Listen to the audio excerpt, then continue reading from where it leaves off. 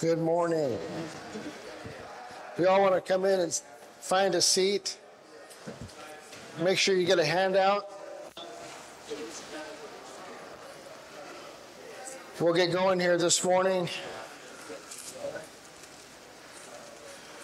We got a big topic and a little time.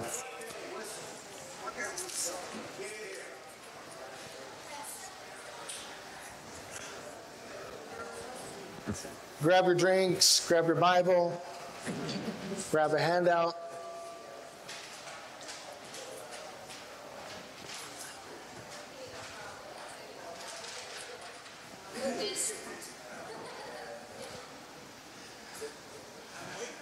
All right. I have a little bit of a ring going on there. Probably because of where I'm seated.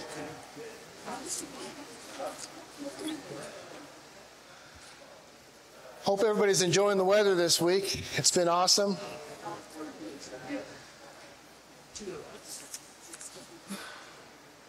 Hope everybody's looking forward to Borden Park this afternoon, because that'll be fun.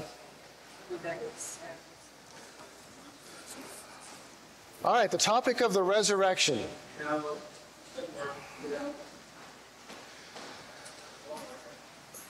Who here has ever had an encounter with somebody over the topic of the resurrection? It could be a cult member or an atheist or a high school or college professor or somebody like that.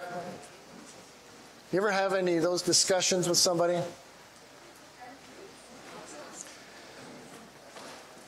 The topic of the resurrection is very controversial in the world, and it's very controversial among cult members.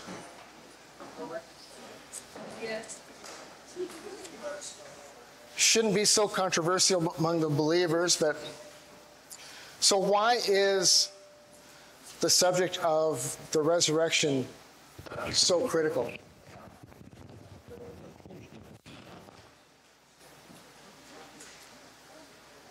For the believer. Because Christianity is the only religion that has a risen Savior. Exactly. Christianity is the only religion, it's the only faith that has a risen Savior. And virtually every cult in the world, their perspective on the resurrection is that it did not happen physically. True biblical Christianity is the only faith that has a physical resurrection of Jesus Christ. You have the Mormons, Jehovah's Witnesses, different groups like that. Many of them believe in a spiritual resurrection, whatever that means. I don't know how you have a spiritual resurrection, but that's what they believe. And of course, the world does not believe in a resurrection, physical resurrection at all. They mock it. They think it's absurd. So, have you ever had anybody say, hey, you can't scientifically prove the resurrection? Well, that kind of a statement is kind of absurd, because you probably cannot scientifically prove what you had for dinner last Tuesday night. But there's historical evidence, right? Historical evidence might be, all kinds of eyewitness accounts. The dishes might still be in the sink. There's legal evidence too, right, Mike? The legal evidence might be all kinds of things like what you had on the menu on the refrigerator, and there's all kinds of forensic evidence, this kind of thing. So somebody saying that you can't prove the resurrection scientifically is kind of absurd, because there's historical and legal evidence. I thought it'd be good to get into some of this evidence for us, because we do have some scripture to look at. I'll probably scribble some more on here. There's more on your handout on the resurrection appearances of Christ. First thing I'd like to look at, because it informs so much of what we're going to discuss here, is if you'll have your Bibles, turn to 1 Corinthians 15, and we'll look at the first handful of verses. This is the key resurrection chapter in the Bible. Some people consider it the key chapter in the Bible because the resurrection is that significant. And in here, Paul will tell us the reason why the resurrection is so significant. Moreover, brethren, I declare to you the gospel which I preached to you, which you also received, in which you stand, by which also you are saved. If you hold fast that word which I preached to you, unless you believe in vain. For I delivered to you first of all that which I received, that Christ died for our sins according to the Scriptures, and that he was buried, and that he rose again the third day according to the Scriptures, and that he was seen by Cephas, which is Peter, then by the 12. After that, he was seen by over 500 brethren at once, of whom the greater part remain to the present. But some have fallen asleep or died. After that, he was seen by James, then by all the apostles. Then last of all, he was seen by me also, as by one born out of due time. For I am the least of the apostles, whom not worthy to be called an apostle, because I persecuted the church of God. But by the grace of God, I am what I am. And his grace toward me was not in vain, but I labored more abundantly than they all. Yet not I, but the grace of God which was with me. Therefore, whether it was I or they, so we preach, and so you believed. Now, if Christ is preached that he has been raised from the dead, how do some among you say that there's no resurrection of the dead? But if there is no resurrection of the dead, then Christ is not risen. And if Christ is not risen, then our preaching is empty, and your faith is also empty. Yes, and we are found false witnesses of God, because we have testified of God that he raised up Christ, whom he did not raise up, if in fact the dead do not rise. For if the dead do not rise, then Christ is not risen. And if Christ is not risen, your faith is futile. You're still in your sins. Then also those who've fallen asleep in Christ have perished. If in this life only we have hope in Christ, we are of all men the most pitiable. But now Christ is risen from the dead and has become the first fruits of those who fall asleep. Now, first fruits doesn't mean he's the first one, right? Because Christ himself raised several from the dead. First fruits means he's the preeminent, the most important, the most significant one. We can look at it that way. Verse 21, for since by man came death, by man also came the resurrection of the dead. For as in Adam all die, even so in Christ all shall be made alive. And that's the significance for us with the resurrection, is that because he lives, we live, right? So I want you to notice on your chart too, don't miss this when you take it home. There's a little box down here, who raised Christ. It's interesting that all members of the Trinity were involved in the resurrection. In Romans 6:4, Galatians 1:1, the Father raised Christ. John 2:19, it says that Christ raised himself. The Spirit raised Christ in Romans 8:11 and 1 Peter 3:18. But then it just says generally that God raised Christ in Acts 2:24. That's fascinating, and I want you to bear that in mind and keep this handy should somebody come knocking on your door at any time and kind of watch their eyes bug out, because that's a tough one for a Jehovah's Witness or a Mormon to explain or to get around. And you can find these in their Bibles as too. Their Bibles too, so Bibles is this. Let's take a look at some of this now.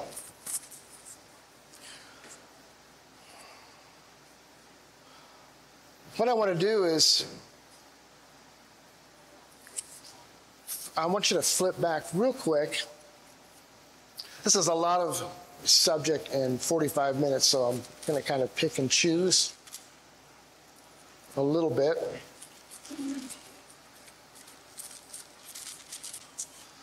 Acts chapter 1. Acts chapter 1, well, let's see, I'll read the first three verses. The former account I made, O Theophilus, of all that Jesus began both to do and to teach until the day in which he was taken up, and after he, through the Holy Spirit, had given commandments to the apostles whom he had chosen, to whom he also presented himself alive after his suffering by many infallible proofs, being seen by them during 40 days, and speaking of the things pertaining to the kingdom of God. Now, the demonstrable proofs, it's tekmerion, and these are just overwhelming proofs. They're demonstrable proofs. One of the key points to look at when we're looking at the resurrection, though, is not just the fact that there's mention of the resurrection in the Old Testament and that Jesus foretold his own resurrection, but there was much spiritual warfare going on. We've known Satan all through the Old Testament and into the New to be doing everything he can to disrupt God's plans. Ever since Genesis 3:15, and disrupting Israel and all the plans all through history, tempting Christ. The resurrection is one of those interesting things where Satan worked so hard through the agencies of his own world government that he establishes through the earth, worked so hard to prevent the resurrection from happening, to try to stop it, to try to thwart it, that it actually compounded and create even more proof than you can possibly imagine. I want to run through the death of Christ real quick, and I might rattle off some verses here that you can write down, or you can see me afterwards for some notes. Now, the resurrection is the topic for today, but there's some things going up to that having to do with the death of Christ that show you the amount of work that happened to try to condemn Christ, try to get him killed, and then once he was killed, try to get him to stay in the grave or try to hide the fact. So the first thing is the security precautions that were done. Jesus went through 6 trials before Annas, the high priest, and that's in John 18:13. And then he was taken to Caiaphas. You can find that in Matthew 26:57. By the way, if you want to go find the stories of the resurrection stories of Christ, where are you going to find the resurrection stories? You're going to find them in the Gospels, right? Just go to the last handful of chapters, and there they are. So if there's any question, you just flip to the very end of each of those Gospels, and you'll have these accounts. And then he was taken before the Sanhedrin in Matthew 26:59. Then he was taken to Pilate in Matthew 27:2. Luke 23:7 records his trial before Herod. And then before Pilate in Luke 23, verses 11 to 25. Notice he had 3 Jewish trials and 3 Roman trials. The Jewish legal system was comprised of 2 different Sanhedrins. One is a 23-member Sanhedrin that tried capital punishment cases. A second was of 71 members that tried cases involving a head of state or a high priest or a case involving the temple. This was probably the Sanhedrin of 23. And they had a Sanhedrin in every major city in Judea. So ultimately, it was both parties, Jewish and Roman, that delivered Christ to be crucified. And you can find that account of that in Matthew 27:26. Now, the second thing to look at is the crucifixion itself. So the Romans learned from the Carthaginians, and Alexander introduced crucifixion. And the Romans picked it up. So in the crucifixion, they had the custom of whipping, which you're probably familiar with, and anybody who's seen some of these movies, it's horrific to sit through. Even though you know it's a fictional actor, And it's a fictional thing to watch somebody being hit like that with like a cat of nine tails, and it's woven with beads of bone and rock and whatever else, bits of wood. To watch somebody, their flesh being flayed with whipping in that manner. It's tough to sit through. And then there's the crown of thorns they jammed on his head. There was the crossbar burden he had to carry on his way to where he was going to be crucified. There was the nails. By the way, Jehovah's Witnesses will say, well, he died on a torture stake. It wasn't a cross. So they torture stake. They use a nail like this through both wrists and then nail through the feet. Well, when you read John's gospel account, it refers to plural the nails for his hands, which means more than one nail used. And by the way, just so you know, a lot of times artwork or movies will show the nails here in the palm of the hand. The weight of the human body cannot be borne on this flesh here because your finger bones actually go straight down and then attach further down. So it would tear right off. So unfortunately, it's even more gruesome. They would go through the wrist. And old terms, when they talk about the hands, you're talking about the ends of the arms. You're not talking about, here in Western culture, this is the hand, right? It starts from here up, from here up. But for them, it's the ends of your arms. So when he was crucified by his hands, it went through a really painful nerve right here. Don't ask me right now what the name of that nerve is anymore. I can't remember what the name of it is. Very painful nerve to go through. And that's how he was crucified. The tradition of breaking the legs was something that they did to not prolong it longer than about a day. Sometimes they went longer, though. And we know the account of Jesus that they were hurrying the process along. The Jews were really anxious to see the process sped up because they were coming up onto a high holy day. They were in Passover. They were getting ready to start the Feast of First Fruits. That's a high holy day. So there's 2 Sabbaths that week. You had your normal weekly Sabbath, but a couple times during the year, there are other high holy Sabbaths. They wanted him down because they wanted it over with. That was the custom, so they wanted him. So when they went around then to break his legs, they found he was already dead, right? Then to confirm that he was dead, what happened? You remember the Roman thrust the spear in his side and blood and water came out, separated. That showed that he had died, and there's all you nurses in here probably are aware of the process. When the blood and water separates and it's in the body cavity, like that's a pretty good sign that, yeah, this person's dead. So that's why blood and water flowed out, and that's why the gospel is so detailed in making sure it lists that, and it notes that.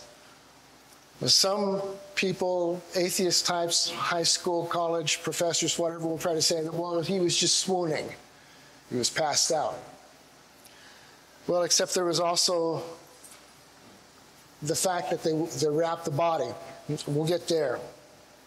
So, in addition to that, the spear in the side, John 19:34, was also the rock tomb. So Jesus was way dead by all this, but get him to the rock tomb. They placed the body, the Jews would place the body on a stone table, and you've probably seen this depicted in a chamber. They washed the body in warm water, and they would use about 75 pounds of different various spices. So they would lay them down on a cloth. They'd sift in these spices as they wrapped them. The cloth would have no ornamentation, nothing fancy, no frills, no paintings on it. It was just fabric, just white linen. Couldn't have any stains. It could not be sewn together by women. No knots were permitted. So they would wrap them up, and they'd put these spices in. The spice was made up of, it would be mixed with myrrh. So it would end up being a gummy paste substance. So you can see how it would be absurd to claim that Jesus breathed through it all, right? Wrapped up in all that gummy substance. Altogether, he'd end up with 100, 110 pounds in that ballpark of spices and wrappings. So he did not breathe through it. So he's bundled up pretty good. So they would start at the feet, wrap to the armpits, and put the arms down, and then they'd wrap to the neck. So John 20, take a quick look at John chapter 20, if you would.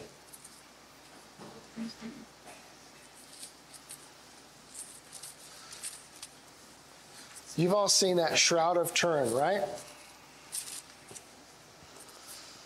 And it shows almost like a photograph of Jesus. John chapter 20, start verse 6. Then Simon Peter came, following him, and went into the tomb, and he saw the linen cloths laying there, and the handkerchief that had been around his head, not lying with the linen cloths, but folded together in a place by itself. So what they did is they walked into the tomb. The rest of the mummified linen cloth was still wrapped up, but collapsed. The linen cloth head wrapping was separate, folded up, and set aside. So it's different from what you see with the Shroud of Turin type of depiction. That's John 20, verse 6 and 7. Okay, after that, they took a large stone, the size of the stone to be set in the size of the entrance. They'd use 4.5 to 5.5 feet high, and to be a proper thickness that it wouldn't crumble. 1.5 to 2 tons, so 3,000 or 4,000 pound stone. They'd have a groove or a trench, and it would be kind of rolled into place, and they'd have a chalk there that would clunk into place, and then they would often take another chalk and put a wedge into it so that it couldn't be moved. So what I want to get to now is the Roman security. Matthew 27. Matthew 27. Verses 63 to 65.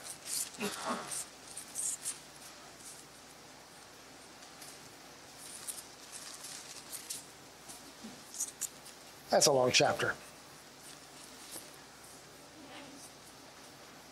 Well, you can start verse 62. On the next day, which followed the day of preparation, the chief priests and Pharisees gathered together to Pilate, saying, "Sir, we remember while he was still alive how that the deceiver said," they're calling Christ the deceiver, "after 3 days I will rise up. Therefore, command that the tomb be made secure until the 3rd day, lest his disciples come by night and steal him away and say to the people, 'He's risen from the dead.' So that last deception will be worse than the first." In other words, they knew the implications if the body went missing. Now, we don't want that. Let's make sure he stays in that tomb. So the security, we read about a guard there. There's a couple different types of guards. So if it ended up being the temple police, they'd be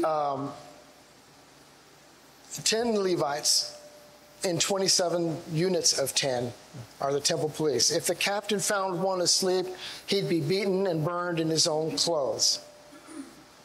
The guards were forbidden to sit or even to lean while on duty. Most historians agree that it would be a Roman guard that was used. So the Roman guard, sometimes in a depiction, artist depiction, you'll see 2 guards, maybe 3, standing there with a spear. Well, what the Romans did and what a Roman guard was, that depiction is a little bit on the laughable side. Here's what's happened. It was a unit, it was an elite unit, kind of like think in terms of the SEALs or the Rangers. So these were specially trained men.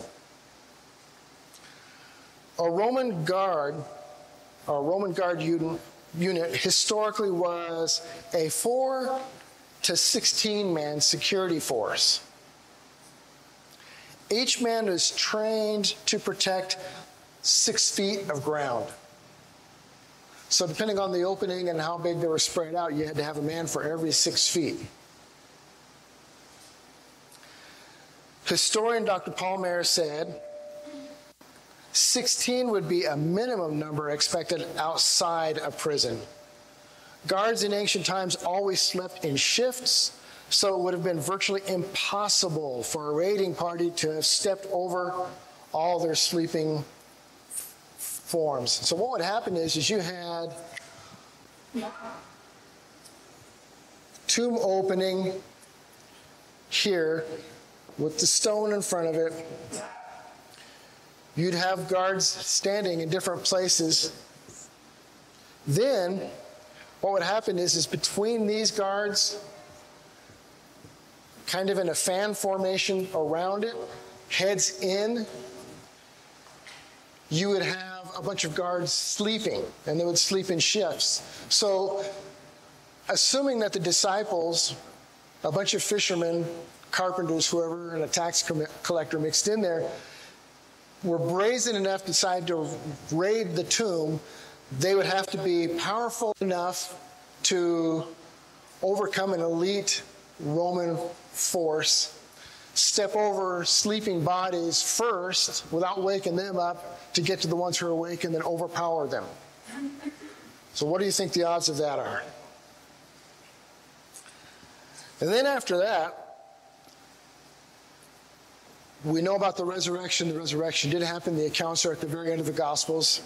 As we said, we're not going to revisit that, but they're at the end of all the Gospels, and you know where to find them. The high priest was offered a bribe. Why? Matthew 28. Let's see, if you look at verse 11, you were just in there. Now, while they were going, behold, some of the guard came, not all of them, because he got out, and they're all out running around. They came into the city and reported to the chief priests all the things that had happened. And when they had assembled with the elders and consulted together, they gave a large sum of money to the soldiers, saying, tell him his disciples came at night and stole him away while he slept. Now, some of these guards took this bribe and they went with it.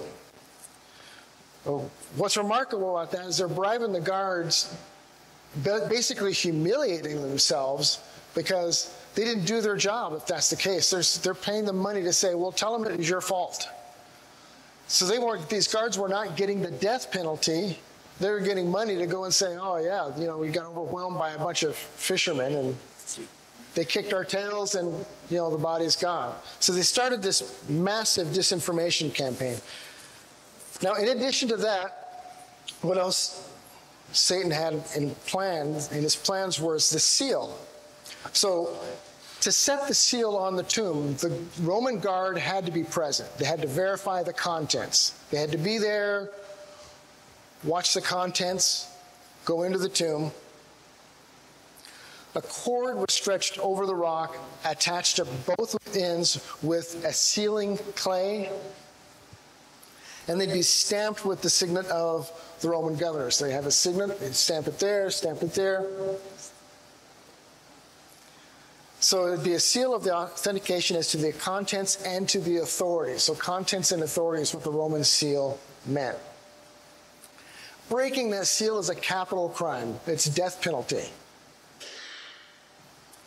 We say a similar story like this in Daniel 6:17. Daniel 6:17, we're not going to go there, but...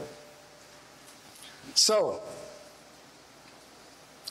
he rose on the first day that we call Sunday. We find that in Matthew 28, Mark 16, Luke 24, John 20, all those end chapters in the gospel. It was physical. John 20, Mary hugged him, right? And he said, stop clinging to me. He ate fish. In Luke 24, 41 to 43, you also see that account in Acts 10, 41. Others touched him in Matthew 28, 9, Luke 24, 38 to 40, John 20, 17, all those end chapters. We remember the story of doubting Thomas too, right? Thomas says, I'm not going to believe it unless I can put my hand in the hole in his side and I can touch his hands. And his disciples were there again, John 20. Here's what's key. How much time do I have here? 7 important facts to take away for us, okay? Something happened. Understatement of the year. It was 15 minutes from the center of Jerusalem. The Romans and the Jews outwitted themselves by taking so many precautions because that created a bunch of proofs. All those precautions created proofs. It's all evidence. You had the broken seal, violating the power and the authority of the empire. Consequence, according to law, wanted to be executed by crucifixion upside down till your guts would run into your throat. Much fear surrounding those consequences. So before you even thought about breaking that seal, you had to think about, oh, if we get caught, the empty tomb. If false, it's easily demonstrated, if it didn't happen, right there in the town. It was right there in the town. The disciples proclaimed it right there in the town. They didn't go off. They didn't go run and hide and in tales and other foreign lands tell people, yeah, he rose from the dead. They stayed there in town, and they proclaimed it boldly. So it wasn't far away. Both Roman and Jewish historical sources acknowledged the event and bribed people to hide the event that, yes, the body's gone. The body's gone. Tell people it was stolen.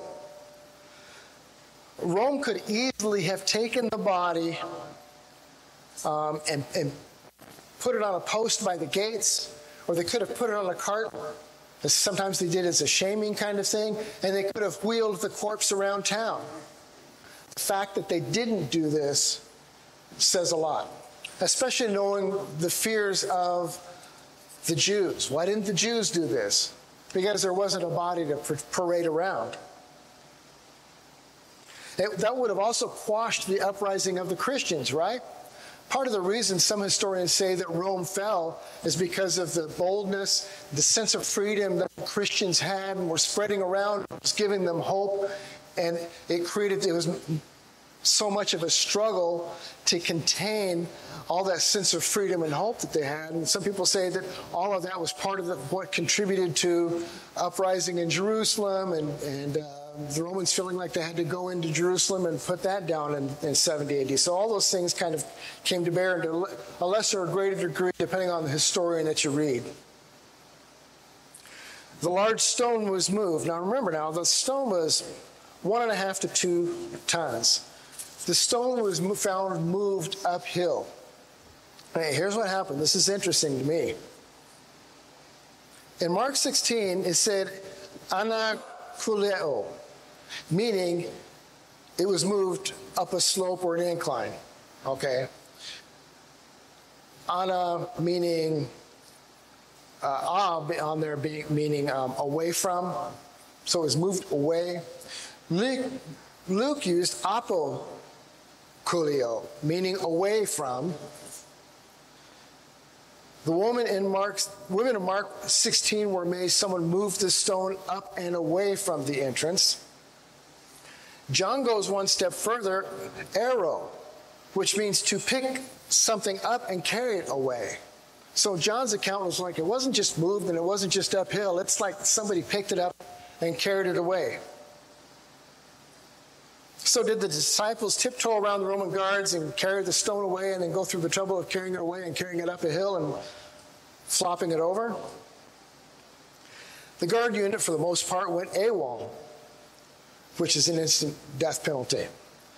Instead, they were bribed to spread disinformation that should shame and incriminate them, and they took it. Again, that's Matthew 28. Then there's the grave clothes forensics. Miraculously, the clothes were there. If they were going to steal the body, then why would they take the trouble of taking the grave clothes off and then rewrapping them or whatever? So they were wrapped like an empty cocoon, John 20. There were confirmed appearances, as the handouts that you should all have.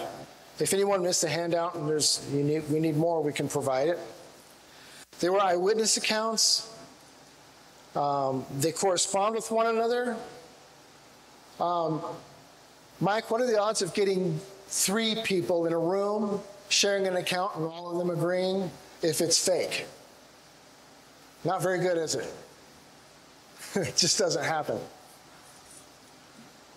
So, and the accounts are numerous. So 1 Corinthians 15, Paul reminds readers that many of the witnesses were still alive, that could be questioned.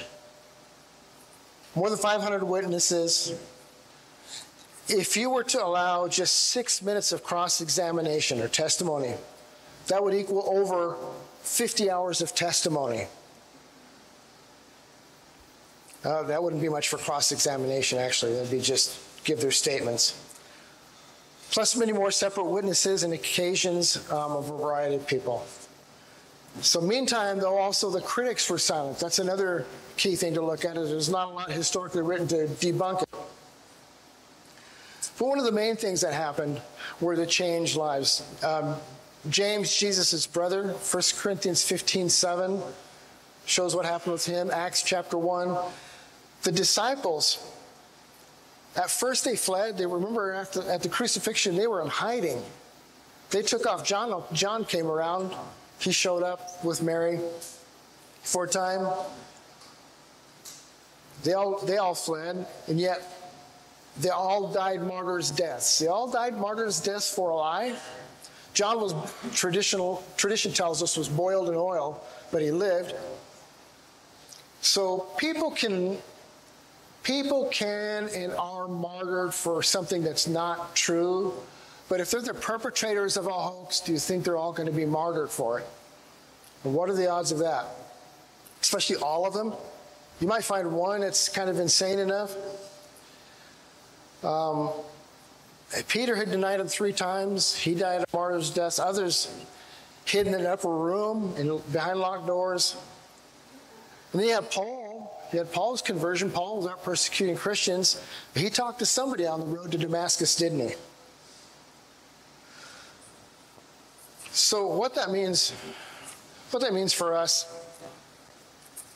of course, is because he rose, we will rise too. We know that from 1 Corinthians 15. It's such a key passage. You learn it, read through the whole thing.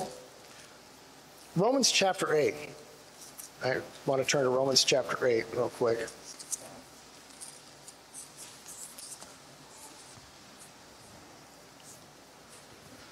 Starting verse 1, there is therefore now no condemnation to those who are in Christ Jesus, who do not walk according to the flesh, but according to the Spirit. The law of Spirit of life in Christ Jesus has made me free from the law of sin and death.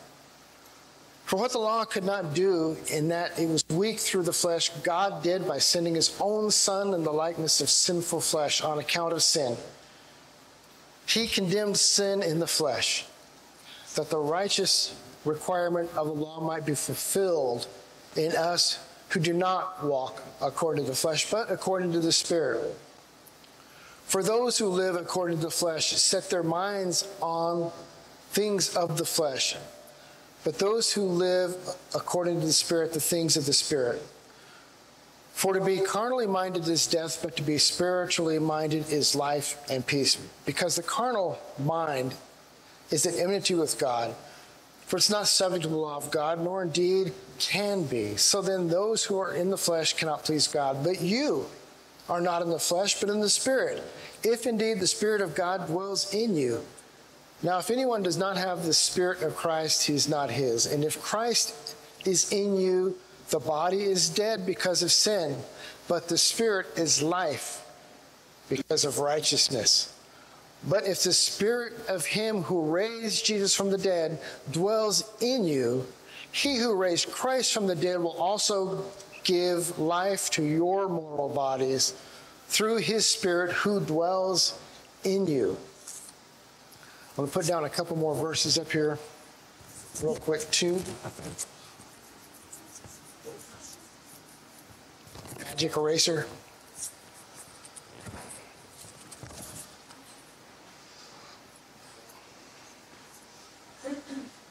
Ephesians 2, 1 to 6.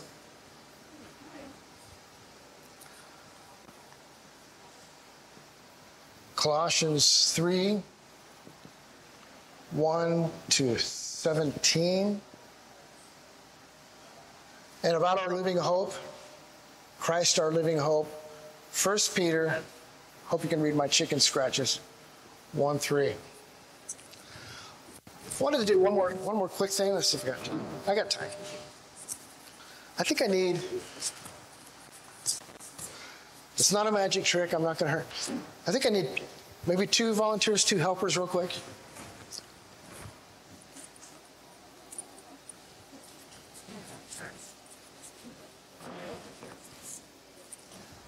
Okay. You heard me mention the Shroud of Turin. I don't know if you know this or not, but at one time there were no fewer than 40 shrouds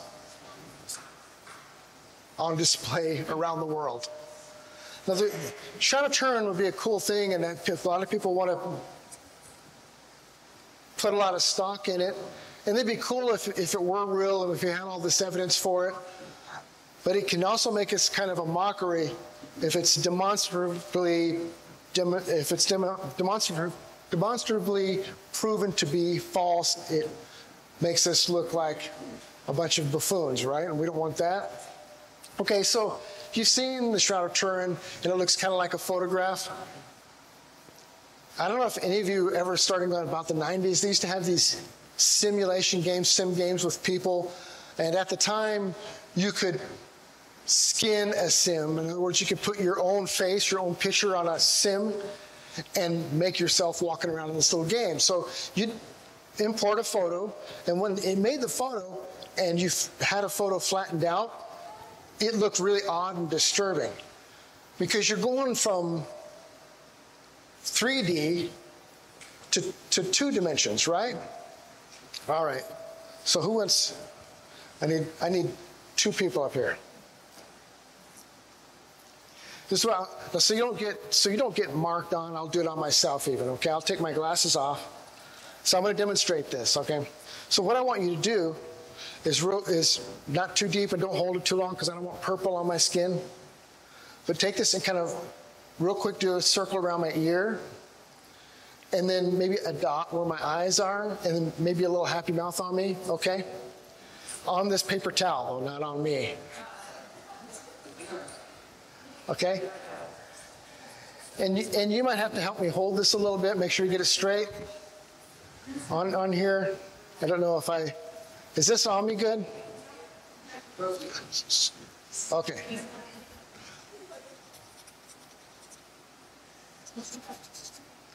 Okay, get my ears. You see where my ears are right here where I put my fingers? Just do an outline, an outline on this side.